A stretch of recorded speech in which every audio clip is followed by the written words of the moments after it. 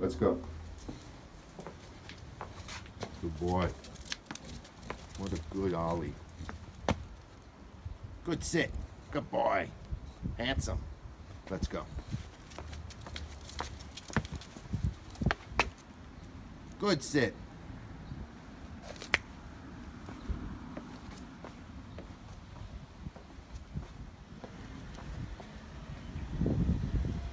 Very good boy. Very good dog.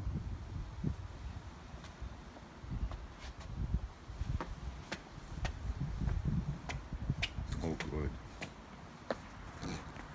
Good boy.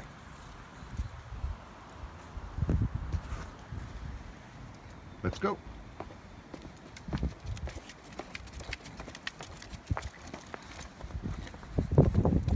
Good boy.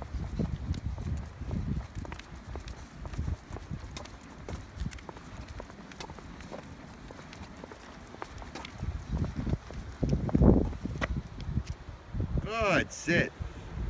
Good boy. Good. Let's go. Always make the dog stop and sit at corners, doorways, any area where forging ahead too impulsively is not going to be safe or could create a future issue. Too many people actually give into this and reward the dog, and then they wonder why their dogs run out the door when they see something out front and then they're having an issue. So prevention before reaction is always the key. All right, let's continue here, Ollie. Good, let's go. Good boy. Good. Good, Ollie. What a buddy. What a buddy. Let's go.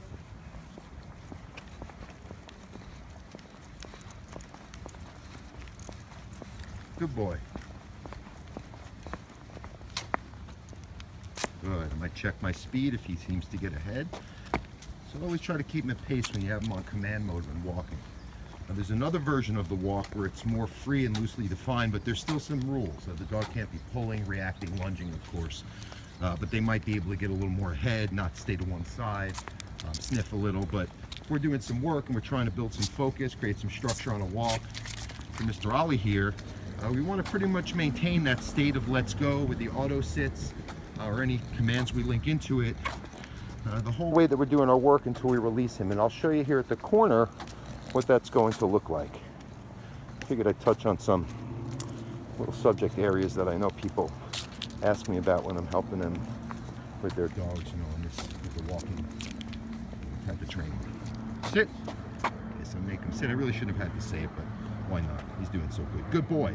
And now I'll release him. I use okay, and okay means he's like off duty. Now he can sniff, now he can go potty, you know, if he wants to do whatever he has to do, as long as, again, he doesn't pull the leash. He respects that I'm connected to the other end of it.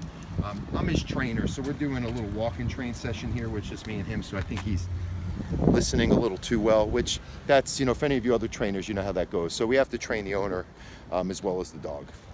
Anyway, there's Ollie. Thank you so much for watching. I'm going to make some more videos, get back on track with that for the new year. So thanks a lot. Subscribe, dogtrainingla.com or thedogssavant.com. Thanks, guys. Have a good day.